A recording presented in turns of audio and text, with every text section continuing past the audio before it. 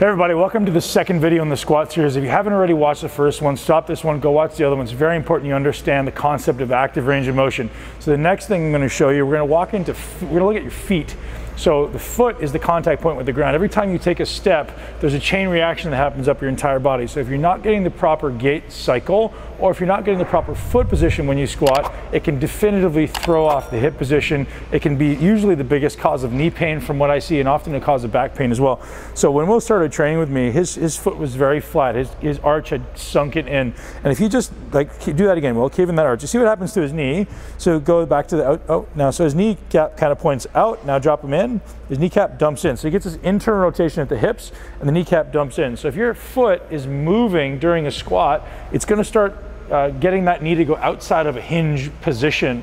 So it's very important that whatever position you choose at the bottom of a squat, it remains stable, it doesn't move around, and ideally we emphasize that arch. We really want to have a nice big arch, so we shift the weight on the outside of our feet. So what will we do? We're going to pull our toes up and really think about driving the ball of your foot into the ground. So he's trying to emphasize that arch.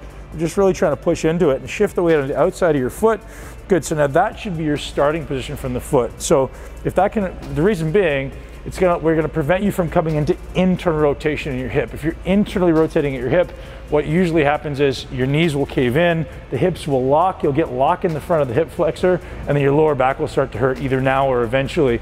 So paying attention to your feet is a huge thing. So here's a few more tips when it comes to the feet. I like to pull my toes up really the whole time. I'm going to shift between 3 points of contact. So you've got the ball of the foot here, you've got the outside of the foot here, and you got the heel. So I'm really trying to have equal distribution between those 3 points. So if you're looking at my feet, if I just pull my toes up, it looks like I'm just going straight. And then if I make 3 equal contact points, it's almost like an external rotation that actually happens at my hip joint. So that's a really important thing to acknowledge. We're going to see that externally rotated hip, and we're just going to sit between our feet. That's a really simple way. As long as your feet are maintaining that stable, strong posture, typically you'll have a much more enjoyable experience with less knee pain, less hip pain. So strong feet matters. If you're someone who has knee pain or hip pain or lower back pain, oftentimes the root cause is right there at the base of your body at the feet. So Will, show me what a squat looks like, pulling your toes up, going a little wider. Yep. Good. So Will's, how this would manifest if you're a coach or even for yourself, if his foot dumps in, go ahead and dump your foot in, see what happens to his knees. They'll automatically start moving in. So as a coach or as a trainer, I'm looking to make sure his knees are in no way traveling in this direction at all while he's squatting. Go ahead. It's just literally meant to go up and down like a hinge. Do a few reps. So I'm just watching to see that little instability right there. If you look really closely, go ahead, do that again. If you look really closely, there's a wobble. See how it's wobbling right there?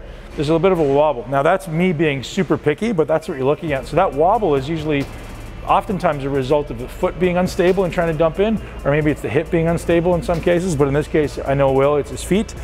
So we're really gonna emphasize, especially in his warm-up sets, get really strong in your feet and try not to let those knees wobble, right? So by watching me do it, there's very little wobble. There's a little bit, there's very little wobble. So I know I have relatively strong feet because I intentionally train them literally every day, whether it be with yoga or when I'm walking. I'm very conscious of spreading my toes, getting strong foot musculature, and walking with a proper gait cycle to strengthen my feet. I spend a lot of time barefoot, so my feet are definitely not a weak link in the chain, and you should aim to make yours less weak, or at least a strength, or at best a strength, to prevent that knee and hip pain when you're squatting.